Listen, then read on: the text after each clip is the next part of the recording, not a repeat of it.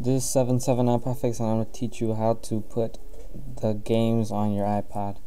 So first thing you do is you go to the link that I put in the YouTube description of this video, and you go down to like mid-page to where it says to download each game separately, and you choose the game you want and you just click on the game title. It takes you to Rapid Share and just click in free, and then you type in the code and download it. But you can't keep downloading games that often. You gotta wait like 2 hours between each one. So when you go wherever you put the game and you go to, you find this number type file name, you click copy, and then you go to my computer, and you should have on iTunes enable disk use, so you could see it on your my computer.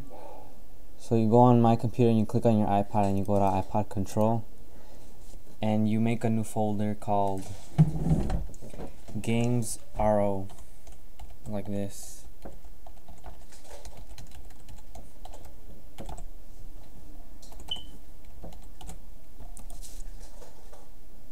Then you wait till it makes the file.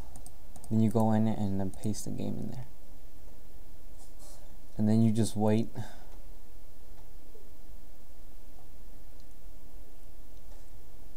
And also make sure that if you have your iPod to automatically sync, make sure it's not syncing the games, because that will make all the games not work.